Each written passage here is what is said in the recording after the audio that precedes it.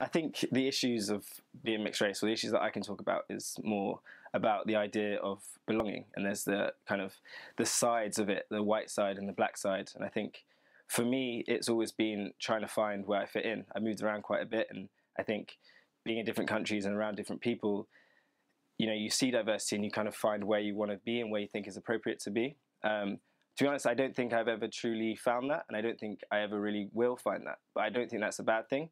I think it's positive, and it's finding where your responsibilities lie within race. And you know, there's obviously the side of like colorism and things like that. That, you know, I have a responsibility to be aware of that and be aware of my privilege, and to support others who don't have the privilege that I do.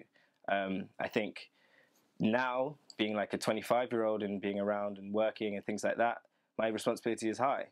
Being a kid, it wasn't so much, and you know, you can run around and do silly things and stuff, so you don't think about those things. But now I think being mixed race, it's an idea of responsibility and pride as well, like pride of where you come from, who you are, who your parents are, who your white side is, who your black side is.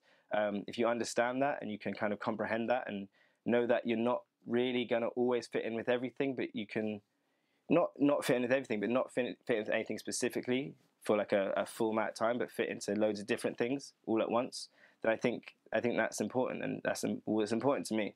I think, you know, it's nice to be able to know that you can belong in lots of different groups, I think, rather than just sticking with one.